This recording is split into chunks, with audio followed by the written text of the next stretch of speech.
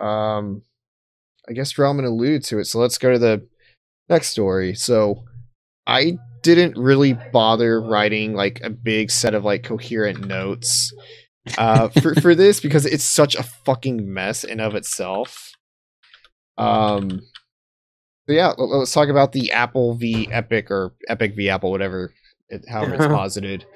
So just for a quick little recap, Epic broke terms of service with Apple by allowing Fortnite players to purchase microtransactions directly from their website instead of through the in-game app.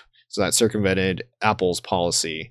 Apple took down Fortnite from the App Store, and Epic struck back with a pre-planned like ad campaign to be like, what was the hashtag? Free Fortnite. Like it was ready like the day that happened. They didn't pull that out of their ass like last second. They like it was ready. And so Epic has taken Apple to courts with the ulterior motive, stated ulterior motive of toppling Apple's monopoly and industry restrictive practices such as the 3070 cuts. So yeah, instead of what we're going to do here is we're going to take some random little tidbits and kind of laugh at them. So can I just point out something really, really fast? And I don't know if this is on your list, but I was going to say it anyway. Apple's lawyer literally looked Epic in the eye and was like, "You are aware that your top 20 games actually has 25 games on." And Epic, honest to God, was like, "Yes." So they're like, "You are aware that you're lying to your customers about your top 20 having 25 games on it." And I'm just pettiest of petty bullshit. Also, that Apple's lawyers had to say the words of Warframe and Necromonger in the same sentence. And they're like, "What's a Warframe?" There's even so much stupid lawyer shit going on where they're talking about like the skins in Fortnite, and they're just like, and they're talking about, I guess there's a skin in Fortnite called like Mr. Peely, who's a banana. Oh my God, the banana. And they have to bring up just like thing I can even comment on. And they have to mention like the banana isn't wearing underwear, and they're just like, does it show anything? And the Epic lawyer's like, no, it's a banana. It doesn't have a penis. Can't chat just it's a banana. Icon. Don't forget. Peely scares me. Peely's like my sleep paralysis demon. Like Peely's in the corner of my room, just staring at me with unblinking eyes as I can't move in the middle of the night. Like I hate Peely. I hate Peely with a deep-rooted passion. He's just scary. I'm so glad that he exploded during that cutscene. So much of this shit is just like legalese bullshit for, and like I'm just gonna quote Rebecca Valentine of IGN. All in all, the United States court system wasn't prepared for the cocktail of a high-profile case centered around an industry that is secretive to the point of absurdity. And we've talked about that before, just like in comparison, like I guess the closest analog would be the film industry, which doesn't fucking care if anyone knows like what they're working on. And just like so much, even of the jargon, like in front of a judge, is just like, what the fuck is all this bullshit? It's so stupid.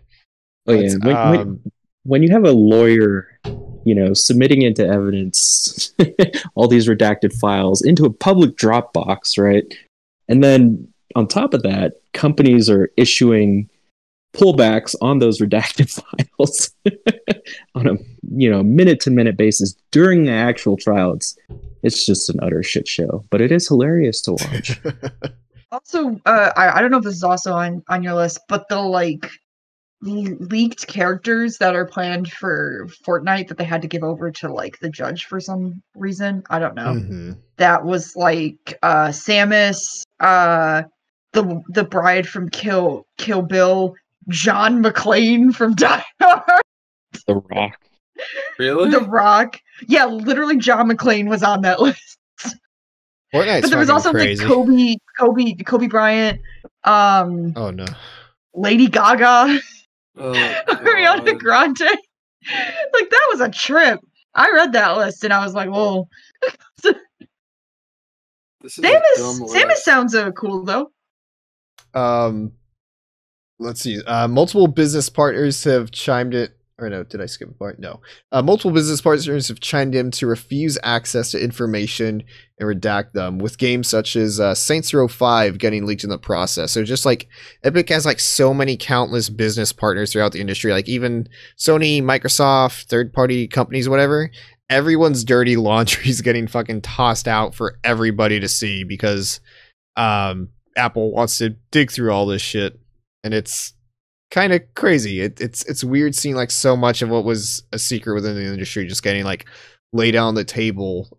There was a document that came out showing how much Epic paid for exclusive games, or even just like the free games they gave away, like how much money they gave to developers. So I think like Borderlands 3 got like 100 million and some odd change to launch exclusively on Epic.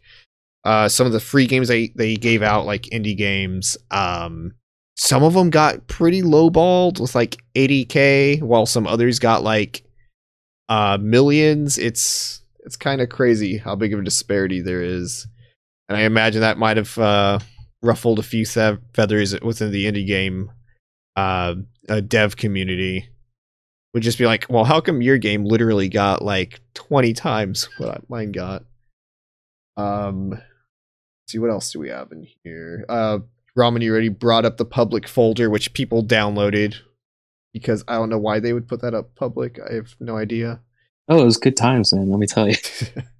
It came out that Sony really hated the idea of cross-platform and required Epic to compensate them financially from like microtransactions that people would have quote unquote otherwise bought from playing on PlayStation. Like they bought it via another platform, or if they bought it from the website and whatnot.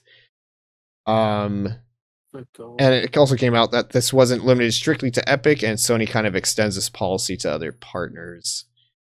As part of that exchange, there's a couple of emails, and if feel free to jump in if anything in particular stands out. Epic reached out to Microsoft to open up Xbox Live to free multiplayer just weeks prior to the battle with Fortnite. There's actually a pretty funny casual email between Tim Sweeney, the CEO of Epic, and Phil Spencer, the CEO of Microsoft, where Tim Sweeney's just like, yeah, maybe you should do like this free-to-play thing. Anyway, enjoy the shit show that's going to happen next week. He says enjoy the fireworks, the upcoming fireworks, and he's talking about the free Fortnite thing. My God. The one thing that we failed to discuss was that like big ad campaign that Epic had against Apple was very clearly based off of one of the original Apple computer ads. That yeah, I think we did that with the yeah, I think we did that when Nitro was on. Like, damn, it was Nitro literally on? Propaganda at children. Like, bruh, like I don't. Yeah, like it. There's no way around that. It's absolutely fucking like just so. I know nothing about like. I mean, I watch the Legal Eagle on YouTube, but that's as much as I know about like lawyer stuff. And it's like just the shit coming out of this. It's like when you're trying to explain video game stuff to your grandparents, and they're like, "So is there anything sexual about the banana?" And it's like, "No, he's a banana." like it's just, I just can't believe that these are actually things being said in a court of law. Like two lawyers are literally talking over a sentient banana as if this is the most important thing in this lawsuit. Well, one of the most hilarious parts of it was when they asked, apparently, Tim Sweeney, "Hey, can you put this Switch together?" And he's like, "No, I can't. I don't know how to put this Joy-Con in the Switch." Yeah, that was a literal thing that happened. That was my grandma. As I just mentioned, grandparents. I don't know what I'm, but yeah, it's just like seeing this is some of the most greatest shit I've ever seen, because I know it's bad. This whole thing is bad.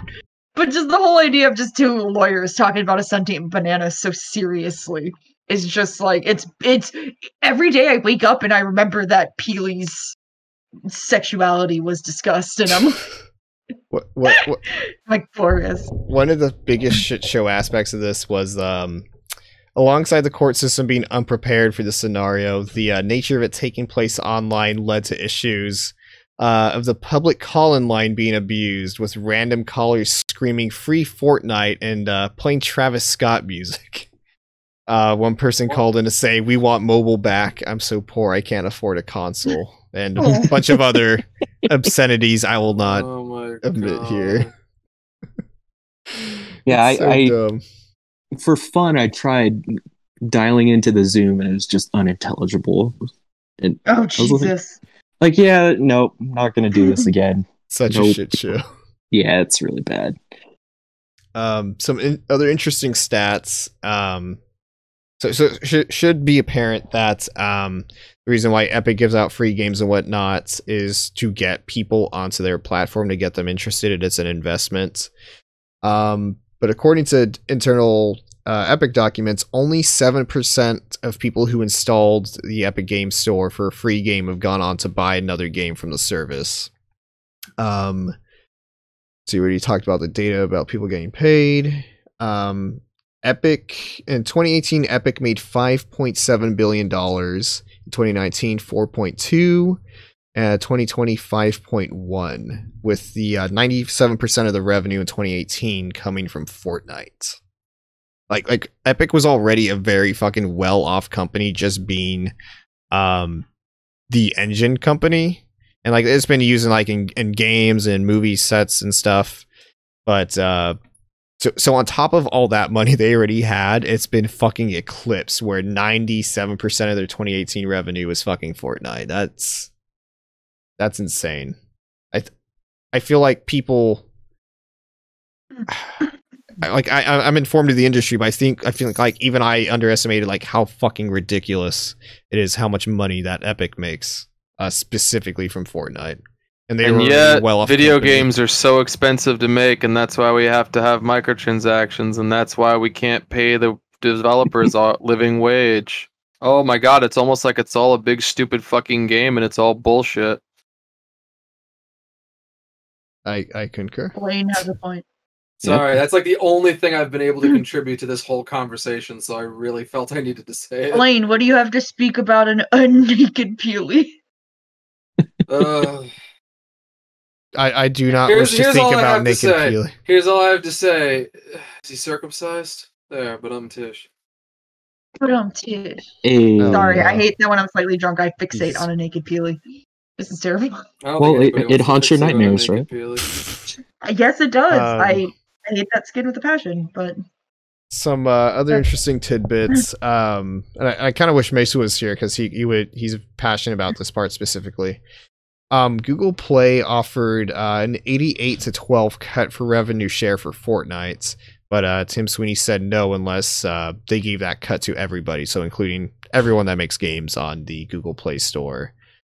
And I feel like even the I'm not going to play like, oh, I like this corporation better than this corporation because it's whatever. Everyone's just in it for money. But if the ultimate outcome out of Epic winning this is ultimately a better revenue share for smaller developers, I think that's a net benefit either way. Yeah, it is an interesting dichotomy because Epic is very much not the angel in this, right? They have their own machinations that they're going for. Like, one speculation I saw was, hey, they really want more of a revenue cut because their store's not making money, and it probably won't make money until 2024. So this is them kind of getting ahead of the ball and taking more control to help divorce themselves from Fortnite and maybe get their store onto other devices. But then you have Apple, where they're the giant corporation, right? They are the giant corporation. So nobody's well off in this case, but I'm with you on that, Jose, in that, hey, if that's a side effect that developers get paid more and, you know, the platforms open up a little bit more to these struggling indie developers, which they are, then hell yeah, why not? Hell yeah. I'm sorry, go ahead, Blaine. I just said hell yeah. Yeah. I guess one last little tidbit I have here. When Tim Sweeney reached out to Tim Cook, the CEO of Apple, he kind of just had just a letter saying like, hey, I think we should you as a company should move towards doing this 88-12 cut. It's better for developers, better for the industry and whatnot. Tim Cook's only response within an internal email, which they had to show in court, his only response to this was, is this the guy that was at one of the rehearsals? Like, he did not know who the fuck Tim Sweeney was. He does not give a fuck about Tim Sweeney whatsoever. Oh my God. It's just funny. That's incredible. Like, it was just some random guy that was there who's like some janitor or something. It's dumb. Random. Oh my God. Yep, that's the power disparity, right? Doesn't seem like it, but in a nutshell. Yep, that's difference between hundreds of billions and tens of billions. Yep. I think we got time for one more. This one should be kind of short. Go ahead and mark this. 2. Okay.